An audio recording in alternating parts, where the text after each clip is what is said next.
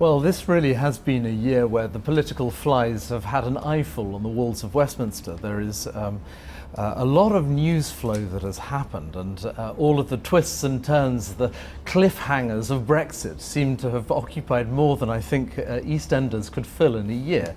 However, I think it is helpful to remember that through that, Brexit remains a domestic story. It is a short-term story ultimately, and it is not a story that has a global impact. So if I meet clients from around the world, actually Brexit sure is relevant, but it needs to be kept in context. And I think that global context is what firms in the wealth management space need to keep on holding to. Markets have also been incredibly volatile, not typically the environment where you see clients added. When you can take a look at some of the numbers you've been producing and the fact that it's been one of the better performances for you in the past couple of years, why are you adding clients? Now, what's the background to that? I think one of the trends within wealth management has been greatly centralizing of advice, and that has not been of benefit to a lot of clients. What we have seen is that clients want to be served by local expertise. They want people who are close to them, who understand the local markets that they operate in. And in the UK, 2/3 of that wealth is located outside of the southeast.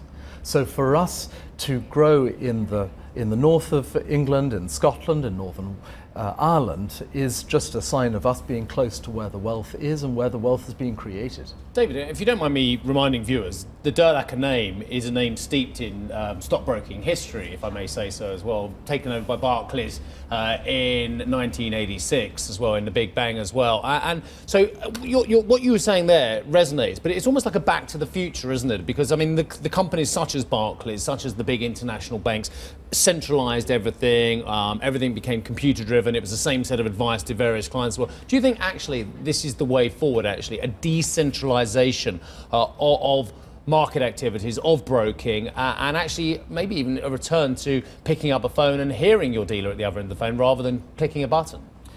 A lot of companies have retrenched or restructured or centralized, as you describe. But actually what people want is they want people to level with them. They don't want to be preached at. They want people who speak the same language, who understand the world through their eyes.